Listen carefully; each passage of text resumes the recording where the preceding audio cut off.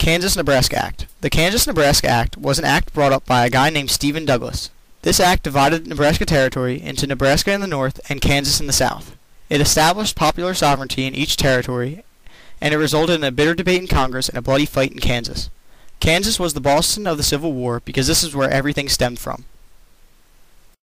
The sack of Lawrence.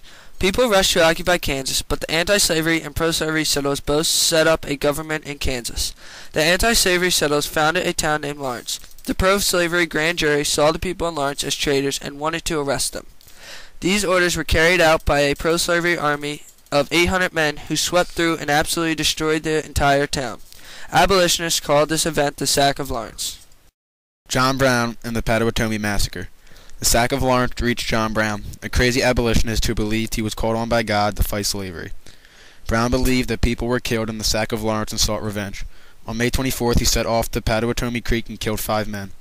The Potawatomi Massacre later triggered more incidents throughout Kansas. The caning of Sumner. Violence spread across the nation and even to the Senate. On May 19th, Senator Charles Sumner made a speech that was called the Crime Against Kansas. Sumner's speech was verbally attacking slavery and Senator Andrew P. Butler for his slavery beliefs and his impaired speech. On May 22nd, Preston S. Brooks went to visit Sumner to say that his speech was unnecessary and that it was a libel on South Carolina. After that, Brooks took out his cane and struck Sumner in the head repeatedly until his cane broke. Sumner had to leave the Senate for over 3 years. Southerners were glad that Brooks stood up for his state. Slavery is bad. Brooks is a butthead. Who you calling a butthead?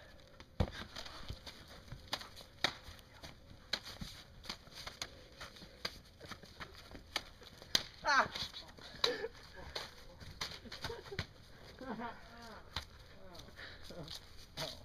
Oh.